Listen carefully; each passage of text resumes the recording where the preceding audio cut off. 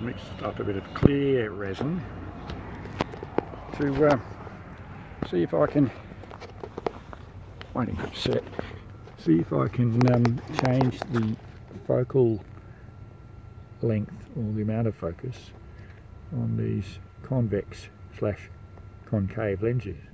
Hope that ant doesn't get in there. The idea being that the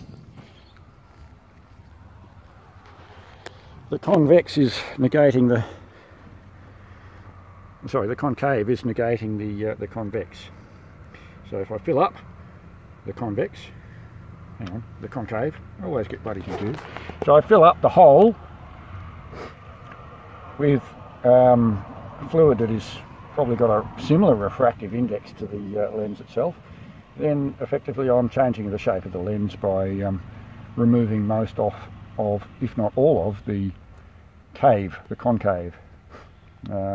And if that doesn't work, I can even probably create another convex by pouring into the mould again and simply putting the subsequent moulded pieces backwards over the top. So then I've got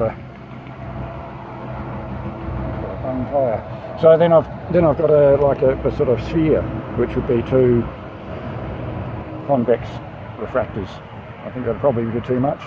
As it is, the very slight effect that the convex-concave combination had was helpful, but not enough. So this should be an interesting experiment. Might take a lot too long to dry though. But